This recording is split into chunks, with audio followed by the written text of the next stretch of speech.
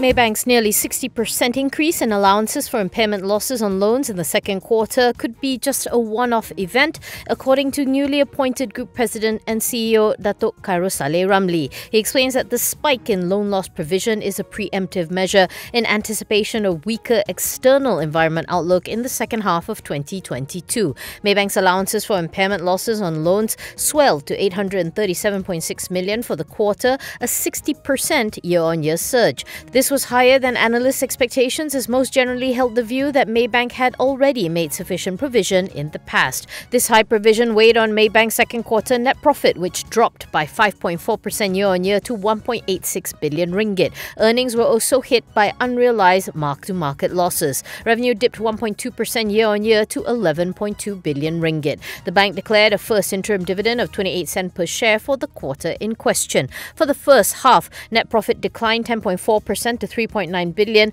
while revenue faltered by 1.8% to 23.1 billion from 23.6 billion previously. Khairussaleh says Maybank is still trying to look at how the bank can grow responsibly, while at the same time making sure asset quality is maintained. He believes that a lot of companies are trying to come out of the pandemic and that Maybank will be there to support them, which will in turn support economic growth. Maybank's largest bank by asset size, it also says that it is keeping its headline KPI of ROE of between 9.5% and 10% for FY22, factoring the impact from the one-off prosperity tax announced by the government.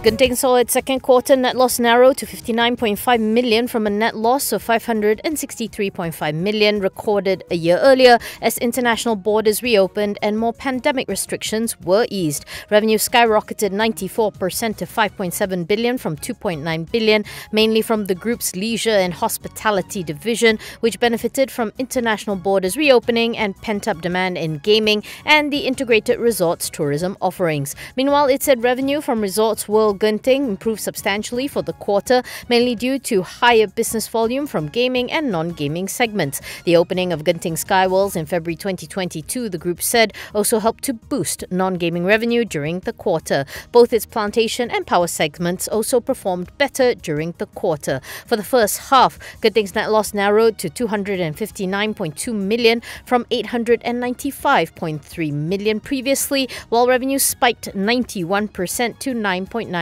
billion ringgit. On its prospects, Genting said its subsidiary Genting Malaysia is cautiously optimistic on the near-term outlook of the leisure and hospitality industry, but remains positive in the longer term. Genting said that Genting Malaysia will continue to optimize yield contributions by focusing on key business segments and database marketing efforts. In addition, it said Genting Malaysia would leverage its assets to attract foreign and domestic visitations to RWG to drive revenue growth.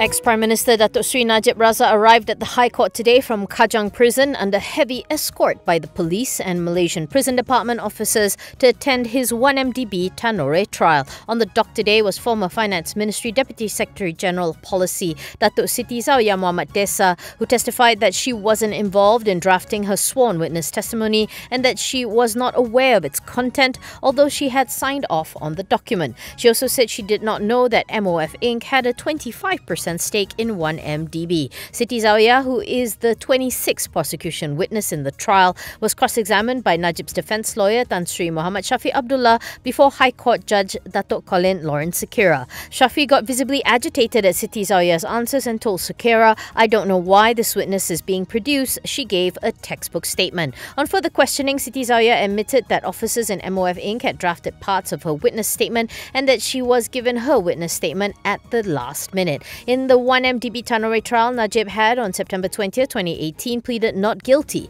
to 25 charges linked to abuse of power and money laundering over hundreds of millions of dollars of funds received in his personal bank accounts. After the day's proceedings were concluded, Najib could be seen waving from the vehicle, bringing him back to Kajang Prison. He is currently serving a 12-year sentence after the federal court had rejected his final appeal against his conviction involving former 1MDB subsidiary SRC International.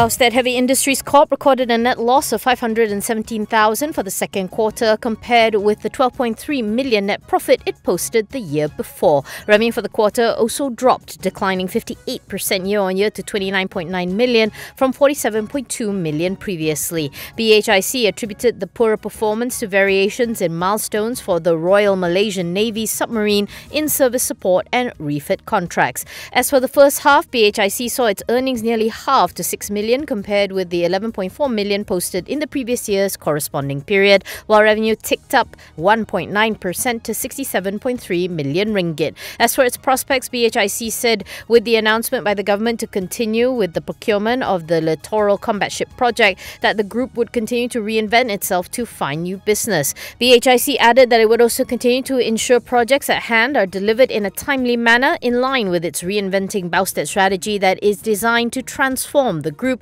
into a more resilient and sustainable organisation. To recap, the LCS project has been making waves recently for the fact that 6.1 billion ringgit has already been disbursed by the government, but not one single vessel has been completed by Baustet Naval Shipyard. It has been reported that there were several attempts to conceal irregularities in the LCS project, according to the declassified forensic audit report.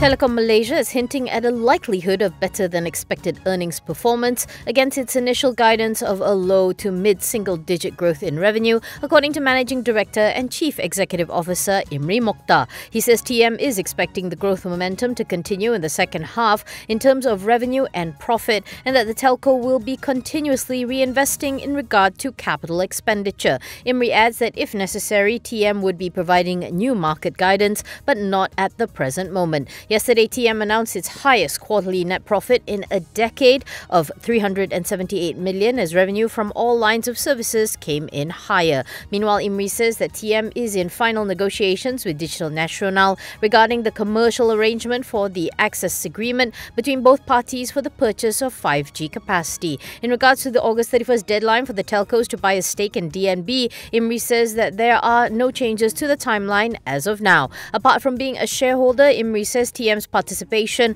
as a fibre leasing partner of DNB in the 5G rollout is also progressing well. Buoyed by the good results, TM's counter was among Bursa Malaysia's top gainers today, reaching as high as 6 ringgit 10 in early morning trade. However, it didn't manage to hold on to those gains but still closed 5.3% up on Thursday at 5 ringgit 95.